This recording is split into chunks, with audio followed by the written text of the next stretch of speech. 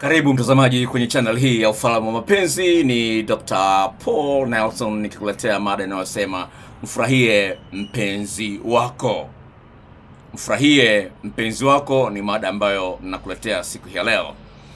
Ningependa nikwambie ndugu msikilizaji, ni jambo la msingi sana kukumbuka kwamba mpenzi uliye naye anahitaji furaha ya kiwango cha juu zaidi, na zaidi ya yote anahitaji ajue kwamba ni wa thamani kwako. Ili kumuonyesha mpenzi wako furaha ulionayo na jinsi gani unafurahia kuwa naye, ni muhimu sana ufahamu kanuni za ubongo unavyofanya kazi. Ubongo ulioumbwa nao kwa asilimia 95 huwezi kutawala vitu ambavyo vinafanyika katika maisha yako. Kwa asilimia 95 kuna sehemu ya akili ambayo huwezi kuitawala, ambayo inaitwa subconscious. Sasa hii inachukua asilimia 95 ya kufanya kazi kwa akili yako, na ndio maana watu wengi hawajielewi. Wanafanya mambo, wanashindwa kuelewa kwa nini yanawaletea matatizo, lakini wanaendelea kufanya mambo kama yale, wanashindwa kujizuia. Sasa ni asilimia 5 tu ya ubongo wako ambao unaweza kucontrol vizuri. Sasa hii asilimia 95 ndio ambayo inatoa mambo ambayo yanasababisha ufanye na useme na ujisikie unavyojisikia leo. Ni kama vile computer na laptop. Sawa? Laptop ndio engine ya kila kitu. Unapotaka kuprint karatasi kwenda kwenye sehemu nyingine, of course unatumia laptop kwanza. Kwa hiyo laptop ndio 95 ya kazi ya printing imetoka kwenye laptop. Lakini kuna sehemu ya nje ambayo ni printer. Sasa hiyo ni hali ya kawaida kabisa, na vile vile unaweza kutumia simu yako ukatoa picha ukaziprint zikatoka kwenye karatasi. Lakini 95 ya asilimia ya kazi inafanywa na kamera yako ya kwenye simu. Sasa ili uweze kufurahia mpenzi wako ni lazima na yeye awe anafanya vitu ambavyo of course vinasaidia sana wewe kujisikia unapendwa, kama nilivyozungumza kwenye mada nyingine ambazo zimetangulia. Sasa nataka kuambia hivi, huwezi ukamfurahia mpenzi wako iwapo hakuna mazingira ya usawa. Lazima kuwe na mazingira ya usawa, ujione wewe na mwenzio ni mko sawa.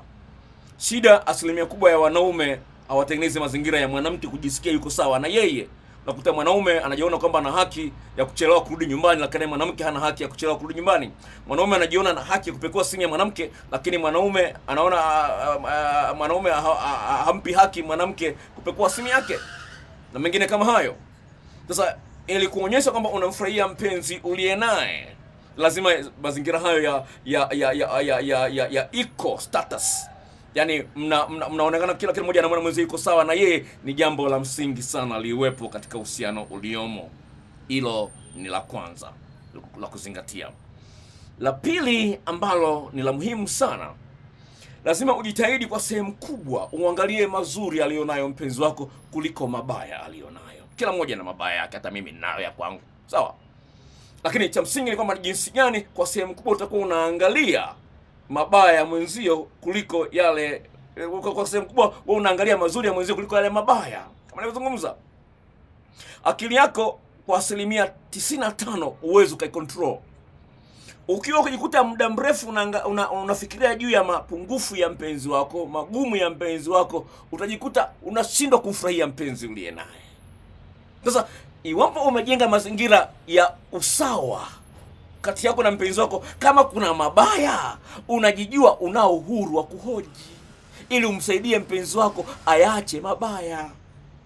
Iwapo umejenga mazingira ya usawa, yani unaona kama una uhuru wa kuhoji mambo, kwa hiyo kwa sehemu kubwa unajua hata kama mabaya lipo, mwenzangu atafanya bidii ya kuliondoa ili nisiendelee kuumizwa na ili baya.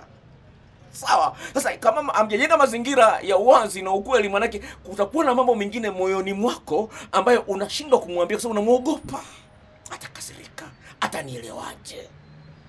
Sasa katika mazingira kama hiyo, kile kitu ambacho umekiweka moyoni mwako unashindwa kumwambia mpenzi wako, kile kinakosesha amani, utashindwa kumfurahia mpenzi wako. Kwa hiyo ni jambo la msingi sana kuliangalia ili uweze kujenga mahusiano matamu. Lazima ujifunze kanuni nzuri za kumfurahia mpenzi uliye naye.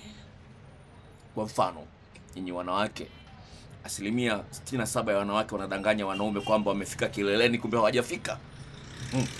Na wanaume wengine wanakuwa wakali wanapoambiwa bwana sijafika kileleni, wanakuwa wakali. Unaweza kuona mfano urahisi kuelewa. Wanaume wengine mwanaume kimwambia kwamba sijafika kileleni, mwanamke anaogopa. Nikimwambia ataniona mimi si muelewa, sio muelewa. Kwa hiyo anakaa kimya. Au anamdanganya kwamba bwana nimefika, oh baby you're so sweet. Hakuna mwanaume kama wewe. Yaani aliyemtamu kama wewe hakuna. Wanawake wengi wanadanganya wanaume kwa staili hiyo. Lakini kuonyesha kwamba unatengeneza mazingira ya kuwa muongo maisha yako yote. Kwa nini? Ili uweze kumfurahia. Kama hajakufikisha kileleni, mwambie bwana hujanifikisha. Nataka raundi ya 3 ianze.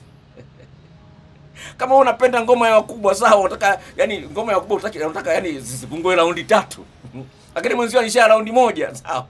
Mwambie bwana acha uvivu bwana. Sawa? Acha uvivu, nataka ngoma iende sawa sawa kiasi ambacho nasikia mwili kweli umepata kitu sawa sawa. Kama na kibamia hilo ni swala lingine. Kama na kibamia hilo ni swala lingine tulizungumzia huko mbele ya safari. Kwa hivi iliweza kumfurahia mpenzi wako, hilo jambo la msingi sana. Kwa hiyo kama umekuwa unaangalia mazuri yake, utakuwa na msukumo ndani yako ya kumtamkia maneno mazuri. Sawa? Unajua ni rahisi kumnunulia mpenzi wako zawadi, sawa? Lakini kumtamkia maneno mazuri ni tamu zaidi na nguvu zaidi.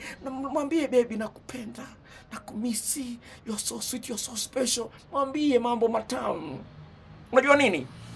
Kama wewe kwa nyinyi wanaume of course mnapenda wanawake wazuri, sawa? Kama mpenzi umemchagua, umemtamkia unampenda, lakini ana sura kama ya cabbage. Sawa, ana sura kama ya cabbage, akichana nywele zake akiweka rafu kidogo itakuwa kama ile cabbage na yale majani mengine yamekaa nje. Bado mwambie mzuri hata kama ana sura kama ya cabbage, kwa sababu ndio umemchagua na umemwambia unampenda. Unampendea nini kama sio mzuri? Hata kama ni mnene. Unaona ni mnene vipi, ulimwoa akiwa slim lakini amenenepa, lakini una mpango wa kumwacha.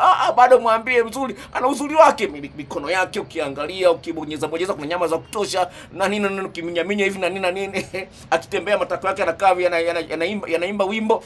Haya ni sifa. Kwa hiyo tafuta vitu vya kumsifia. Ndio maana ya kumfurahia mpenzi uliye naye. Sawa. Kwa hiyo lazima utengeneze mazingira ambapo kwa unamsifia. Kwa mfano umesafiri uko mbali na mpenzi wako, sawa? Sawa, amesafiri. Lakini usiku wa manane umeamka una usingizi, katunga ka message, mwambie mpenzi wangu nakumisi kweli na nini najivunia kweli kuwa na mwanamke kama wewe, yani najisikia nimebahatika kweli kuwa na mpenzi kama wewe. Akiamka asubuhi akisoma message anajisikia raha kweli, kati ya usiku amelala wewe uko unamuwazia mazuri. Sawa, hiyo ndio jinsi unaonyesha unamfurahia mpenzi wako, ili ajisikie kwamba kweli ana mtu wa uhakika. Kwa hiyo onyesha jinsi gani unamfurahia mtu wako. Kama nimezungumza kwenye ile video ambayo nimeweka hivi karibuni, ufanyeje ili mpenzi wako ajue kwamba unampenda. Sawa, hiyo ni video ambayo nimeweka. Ufanyeje ili mwanamke ajue unampenda. Nimeweka juzi kwamba onyesha tabasamu unapokuwa naye mara kwa mara. Mchangamkie. Changamkia mwanamke uliye naye, changamkia mwanaume uliye naye. Sio unanuna tu kama paka. Sawa? Haipendezi. Jiongeze baby. Mapenzi ni mashindano siku hizi. Onyesha vitu vizuri, mpenzi wako ajivunie kuwa na wewe.